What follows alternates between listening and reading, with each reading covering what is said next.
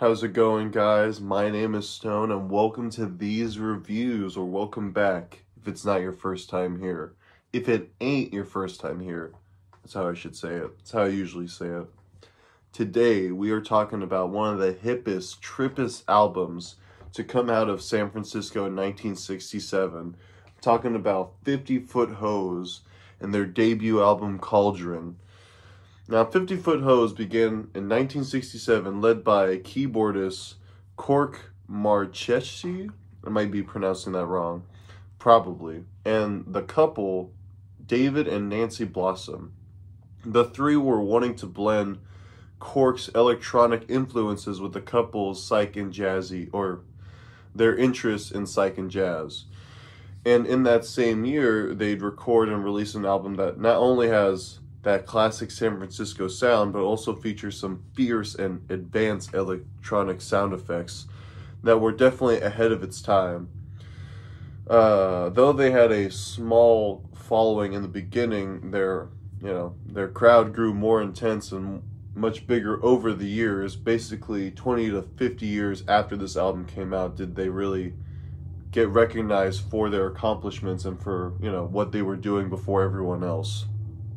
What makes this album stand above other psych records is the use of a custom-made electronic instrument by Cork, which features elements of theremin, oscillators, audio generators, and even a speaker from a World War II bomber, which I got that last one from Wikipedia, so take it as you may. But there's more that is also listed on here, so I'll try my best to take a guess if that's an oscillator or a generator. Apparently, Cork's influence came from the work of Edgar Varese and sci-fi films from his youth, as well as data concepts, which I'm pretty unfamiliar with. I should have done more of my research. And I also will reference, I'll be referencing this zine that came into my record when I bought it. I'll show more about it when I get into the pressing I have and whatnot, but though Cork and Nancy take most of the spotlight on here, in my opinion, I find every band or every member in the band to be essential in creating a soundscape that is both harmonic yet horrific. This record also has some fantastic production that balances out every member incredibly well. We open the album with one of the strangest openers in any psych rock album, And After. Excuse me. It's a very quiet song, but when you turn it up, it isn't anything like what other San Francisco bands were doing at the time. It's hard to tell how they accomplished this sound. I know they were using this custom-made instrument, but that bassy riff that it uses, or at least appears to be bassy, just keeps drifting into these frightening tempos, and its ability to be both subtle and suspenseful goes to show just how far ahead this band was. And kind of reminds me of the Residents, so I could see the Residents kind of being influenced by this. If I'm correct, the Residents were also from San Francisco, so whoa, I can see the connection. I put money on it, but I used to despise this opening track for a while, just because I used to think it was just like weird filler for 2 minutes, but after re-listening to it for this review, I could understand why fans would talk so highly of them in terms of just, creating these noises, because it wasn't that easy to make a song like that. But maybe this song's a little easier. The second track on the album, If Not This Time, whoops.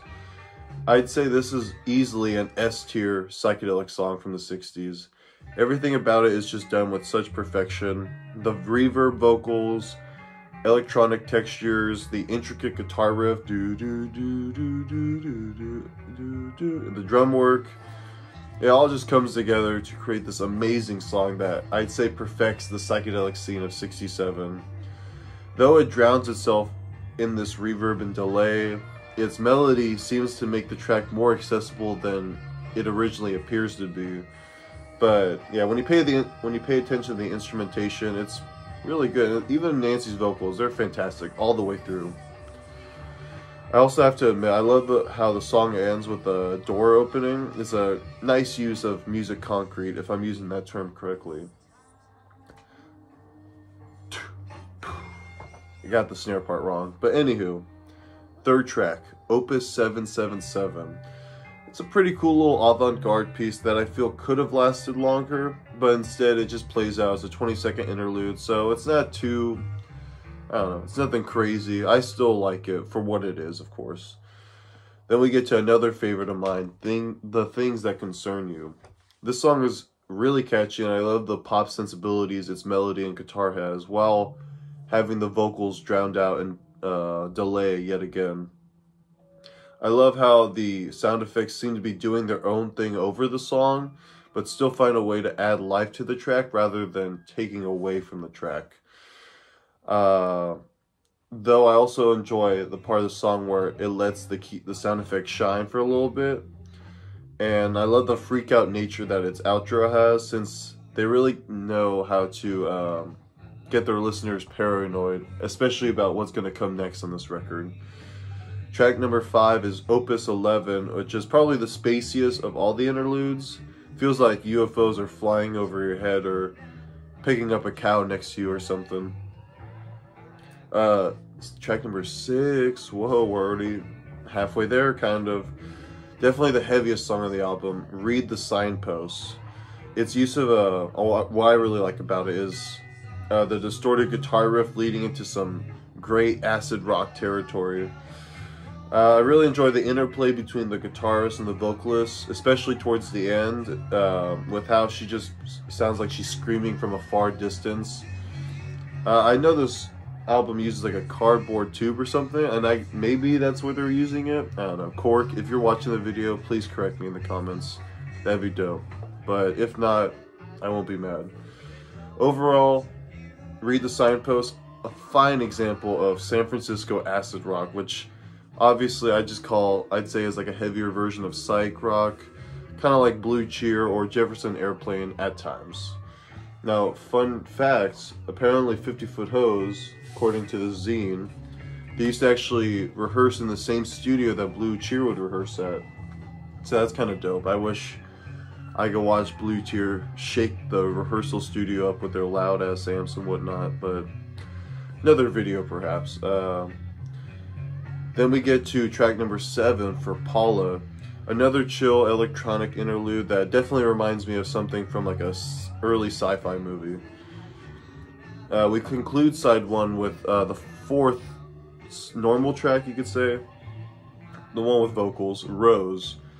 Now I love the laid back and jazzy sound this has, though the progression of the song constantly goes from quiet to aggressive to strange.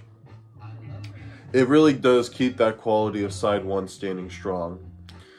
The band's able to let loose for a few seconds, but overall the progression remains the same.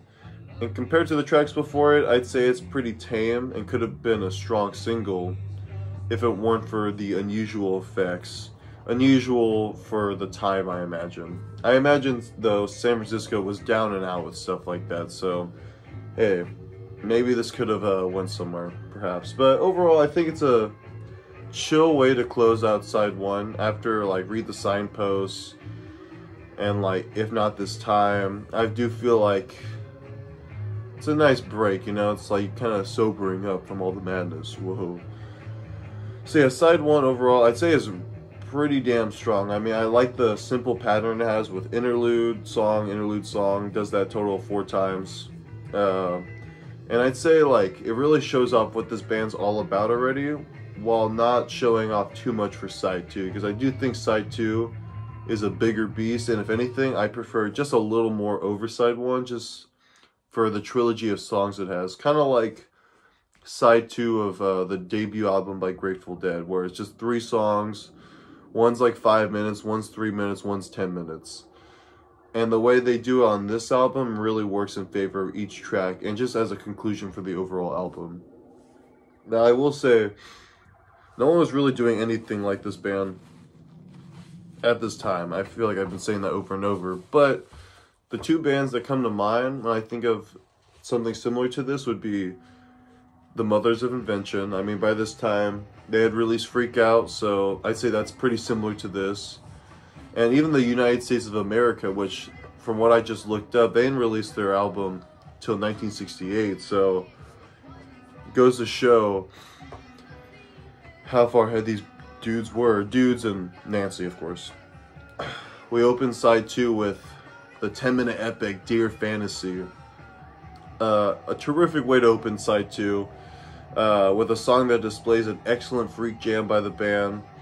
The way the song develops in the first 6 or so minutes is just outstanding, with its bluesy guitar playing, thunderous drums, honestly wonderful progression, and sinister electronics, all beautifully leading up to the first verse that really, I don't know, capture my attention, especially on first listen. Though the vocals are pretty minimal on this song, they do a great job at adding to the ominous vibe by howling and murmuring over the crazy oscillators and sirens, or what I assume are oscillators and sirens. The song also ends on a really high note, with the tempo picking up and building into a monstrous conclusion that just could send shivers down any hippie listening to this, whether they be on too much pot or too much psychedelics, you know? Either way, they're scratching their head, trying to scratch the bugs out or some shit. That's not really psychedelics, wrong drug. But track 10, the only cover on the album, a damn good cover, God Bless the Child. Now this is definitely the most accessible song on the album. It's a fantastic psych version of a song originally done by Billie Holiday. The sound effects again do a great job at adding a hallucinatory touch to an otherwise lovely and melodic jazz standard. I also find the vocals and use of acoustic guitar to be very fitting, as I think this track's relatively relaxing sound helps give a listener a break from the erratic behavior that this album contains, especially in a moment like this, you know? And I really do think, like, the overall track listing of this, like, the flow of this whole album is just so strong when you consider the fact that they put the song second to last, so you really could get a, I don't want to say you dip in quality, but you dip into the madness, or dip away from the madness, get to chill for a second, get to enjoy the song craft, though they didn't write the song, you know what I mean, like, just their ability to perform like this. But then it just gives you a hard left turn. That's left, yeah. Hard left turn into one of the best, scariest songs out of 67. Definitely a big favorite of mine. Cauldron, the title track. Again, I don't know. I don't want to say it's my favorite song on the album, but I would easily say it's the best song, if not the most influential song on the album. Who am I to say it's influential? But I definitely see it being like the most groundbreaking song on the album. I feel like the horrifying nature of this track outspooks anything other bands are doing. I mean, the only bands that kind of come to my mind would be like, yeah, United States of America or Country Joe and the Fish. I highly recommend, if you haven't heard the song, don't listen to it. Just wait till your friends are around and you're trip sitting for them. Don't even tell them you're gonna play the song. Just cue it for them. Let them have fun with it, and they'll always pass you the aux cord. Trust me, they're gonna love it. It'll take you places that you may not want to go, but if you're listening to it, you're heading there regardless, you know? You already bought a ticket. The atmosphere this track contains is nothing short of an audio nightmare, doing its very best to freak out with its faint screams, silent-like vocal chants, and microphone effects that, of course, the great Cork provides and is credited for. It's just a great song. It's kind of like, as a concluder, or as a way to conclude the album, it reminds me of Funkadelic's Eulogy in Light. Not sure if they were on drugs making it. I'm pretty sure only, according to Zine, only one guy, the guitarist, was doing a lot of drugs. But everyone else was a bunch of sober bros, so good for them. Not like Funkadelic, but yeah. Sorry, this thing's falling. So embarrassing. Gotta get that good angle for the thumbnail, you know? Anywho, that concludes the album. Doesn't include the review, don't go away, but fantastic album. Would I give it 5 stars? I kind of want to. The more I listen to it, the more I really enjoy it, especially just the song crafting element of it. But I'm going to just stick with 4.5 for now. You know, still pretty much nearly perfect. I wouldn't argue with you if you thought it was a perfect album, because it does have a great flow and just great tracks all around. Favorite side, side 2 for sure. Just as I said, the trilogy of songs work well together. My top 4 songs, you know, I'll do top 5 because I like you guys, out of 11, you know. So definitely my top 2 of the 5 would be If Not This Time and Cauldron. The 3 following that would be God Bless the Child, The Things That Concern You, and to throw one of the interludes in there, probably And After. Yeah, I'll show you off the record now. This is I think a 2019 repressing I got. Funny enough, I actually visited San Francisco and I found this there. It was the only time I saw this record at the time. So I picked it up. It was like 26 bucks, not bad at all. Here's the back of it, got the bandmates on it. They all look pretty hip, I'd say. I'll read off what Cork plays. So audio generators, Echolet, squeaky box siren, ringing oscillator circuits, microphone, theremin, and speakers. How about that? I also read too, somewhere, I forgot. Oh, in the, sorry, I gotta make this perfect, you know? Close enough. According to the zine that it comes with, written by Cork, I don't want to say his last name because I'm only gonna frick it up, but I'll show off these photos. Apparently they would like poke holes in the tapes or in the reels to give it like weird sounds and whatnot. And here's a little cool like illustration with the Cauldron lyrics. It's pretty nice. And I think this is the couple, David and Nancy. And then yeah, there's Cork looking much older there in that photo. Pretty cool stuff. Great album. I'll actually show off the record while I can. Ignore the shorts, but I got this on a nice colored vinyl. Whoa. Very nice, very trippy. I think this is what 50 Foot Hose would have wanted had they got to pick the color. And yeah. And finally, I'll show off the little hype sticker it comes with. I really like it. I'll show it, but then I'll probably just read it. An electronic rock band wasn't even an idea when 50 Foot Hose released their landmark debut album at the end of '67. Their fusion of psychedelia and electronics resulted in a truly trailblazing sound. Cauldron stands as a significant achievement that laid the groundwork for genres that didn't even exist when it was released. Hey, damn straight, you know, can't agree any more than that. But yeah, that's basically my review, guys.